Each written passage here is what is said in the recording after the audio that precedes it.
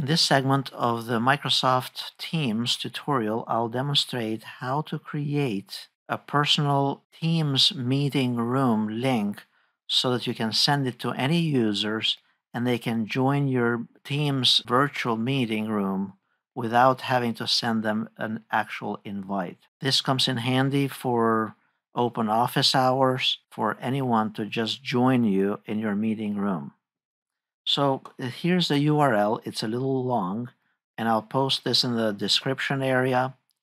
And the only difference that you need to change is that down this highlighted area, this is where you need to specify to put in your email address that is associated with your Microsoft Teams account.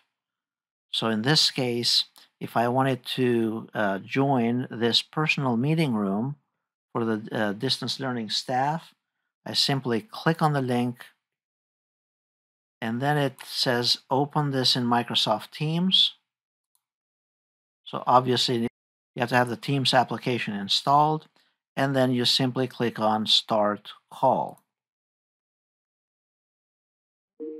At this point, it will ring on the other end of that user, and they will join or ignore your call.